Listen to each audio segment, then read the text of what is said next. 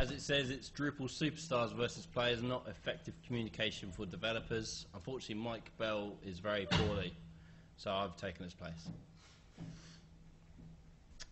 Good afternoon, and thanks for coming to Drupal superstars versus players.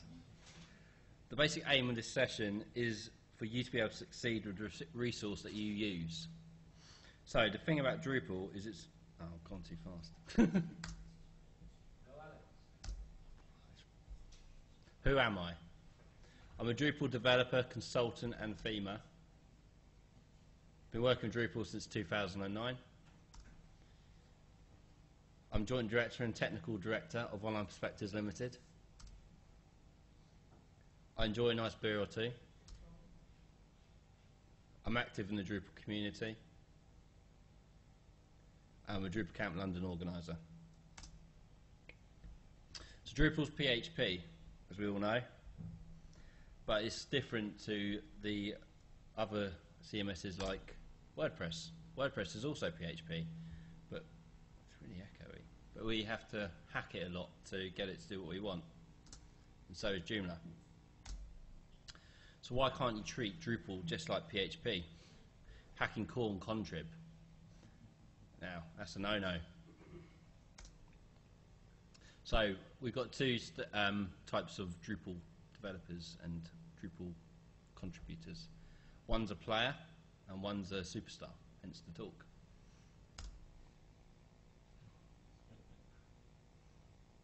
Drupal player is basically winning. They're doing it on a whim situation, so they're just coding and hacking the code as they see fit, not thinking about the end user or the other Drupal developers that will come across their code. These are some examples of how player works Drupal. PHP in blocks, nodes, views, anywhere in PHP. The point of Drupal is to be controlled via CMS for the clients. The complicated code, the PHP, needs to go into modules or themes. This is an example of when you're trying to update a module and your PHP is in the view, and you're trying to find the site and find out where the PHP is to modify it. An example is when you're given a site by a third-party agency who've finished the project and they've passed it on to another client and they've had a lot of issues with it, the first thing you should be looking at is where is the code. The code should be based in a module or in the theme, not in a PHP in the view, because as a developer you want to save as much time as possible in finding where the code is. By going into the database, in views for instance, that is a security issue, and it's also causing time that you don't need to waste. Hard coding TPL files with text that cannot be edited by Drupal. So an example of this is a website that they didn't have an understanding of how Drupal worked. They just thought it was a flat HTML site, so every single tpl.php was basically a full HTML site. And when the client wanted to edit it, they couldn't because Drupal wasn't talking to it. They've never heard of panels or display suite. These modules are there for us to use them, so let's use them. Let's reduce our dev time and get our productivity up. Views embed views and node TPL files. This is a hard-coded approach to storing your views in your template files. The way you can obviously do this is using blocks and panes and inside a content pane. And instead of by doing views embed view, you're putting it hard-coded into the template, which the end client can't modify. And it's a CMS for a reason. You're there to modify the code, the layout and the structure of the site. Adding jQuery library to page TPL.php or another TPL. jQuery is in Drupal core by default, and many times I've seen jQuery library added in manually. If you want to update jQuery library, then just use the jQuery update module and that will do it all for you. But bear in mind, when you update it to a later version of jQuery, some of Drupal's interface in the back end won't work. An example is if you're setting it to jQuery 1.8 and you're using panels and views, because there's a new function in jQuery, it doesn't work with live. So you're going to have to be careful when you're doing that, because if you break it for the client, they won't be too happy. SQL queries and TPL files, blocks, views, nodes. You're talking to the database from the database, really. You don't want to do that. And the TPL files, all the SQL queries should be stored in a module file or a .inc file. This is because Drupal's two layers. You've got the module layer and you've got the theme layer. The theme layer should just be for the front end look and feel, and the SQL should go into the module in the back end and not in the template.php file.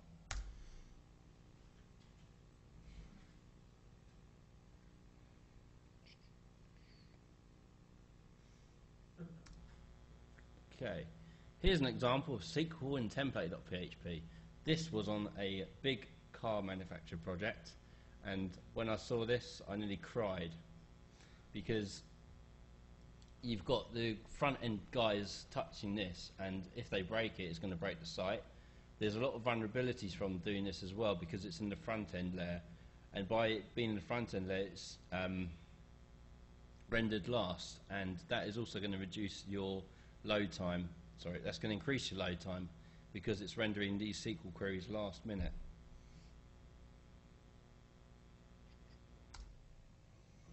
So what is a superstar?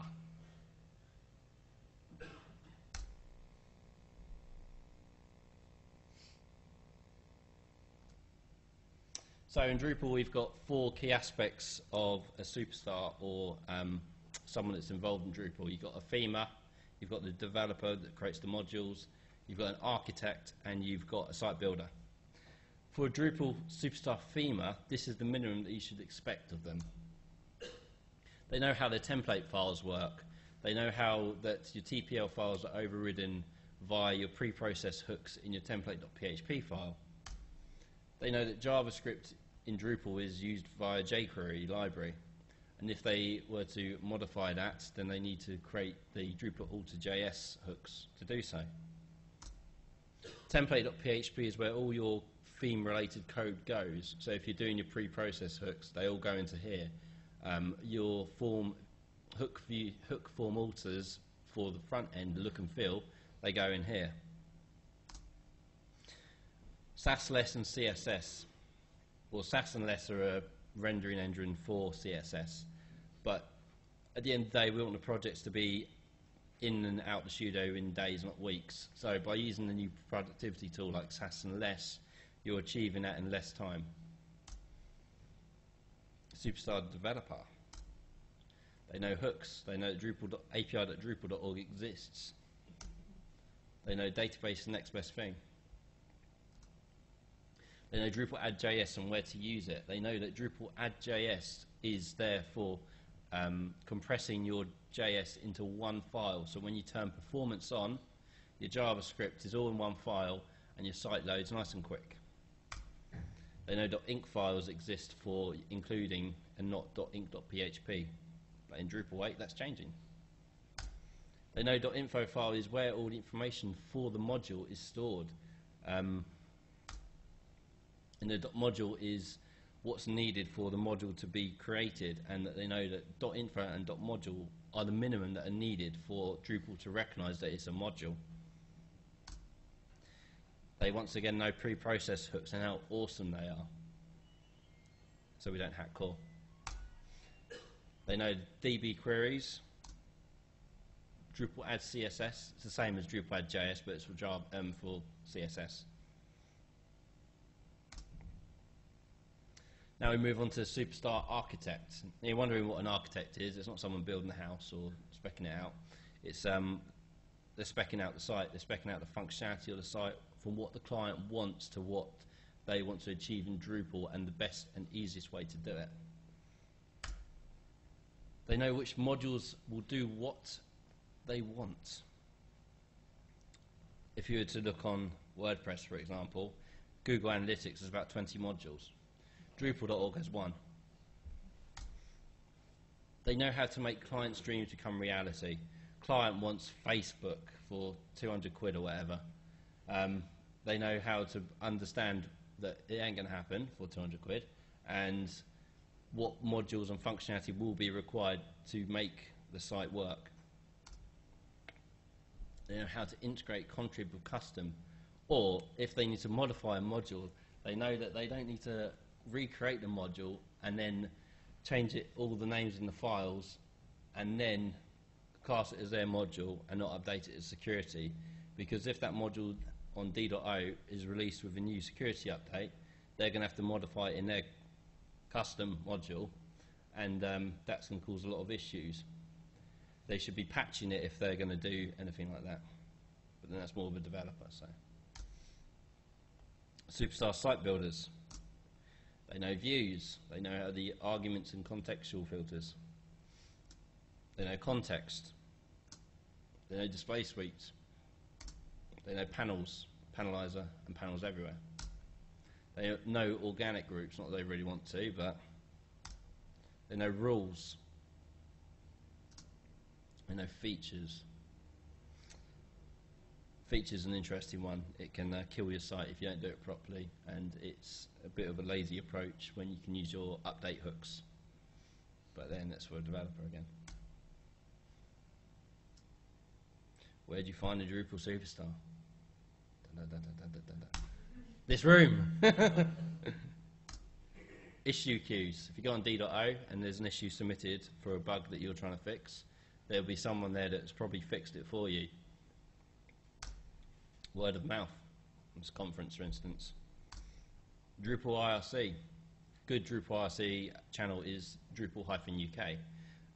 A lot of senior Drupal developers in the UK are always on there and able to answer any questions that you have. And then if you want to contribute to Drupal, it's Drupal-contribute, and then you've got Miles and Angie all on there. Pub and social events. As Drupal developers and the Drupal community, we do like a nice alcoholic beverage on an evening, out talking about Drupal. So if you're out tonight at Sauce of Lamb, get talking to someone. What I find is that when you're talking to someone, you're saying, oh, I built this site, but I had this issue, and they might be able to solve the issue for you. As a community, this is really great, because I'm pretty sure that other communities don't really do this, and Drupal is very special in that. Twitter. Hashtag Drupal is always a good one to look at. There's a lot of people, and if you just tweet about your problem with hashtag Drupal, you're likely to get an answer in seconds. Now go get them. And now for something completely different. I should have the music show. Rescue projects. So, with a rescue project, you've been given a new project from a client that they've had another agency build, and the other agency have just given up and walked off. You're given this project, you look at it, you quote a day to look at the code and say yay or nay. You've got two choices, the blue or the red pill. With a rescue project, you as the agency want, at the end of the day, as an agency, you want to make as much money as possible for doing as little work. That's how a lot of agencies work. So you've got the blue pill or the red pill. The red choice, or the red pill, you're starting it from scratch. The code's no good, it's got embeds of views, you're embedding nodes and TPL files non-stop. It's just painful to look at. So you start from scratch, and you tell the client that. You're like, what the fuck's going on here? Or you got the blue pill. You continue on, days and days of painful labour, working at the code, stressing out and patching as much as you can. But you make a lot of money, so it's all good. Any questions?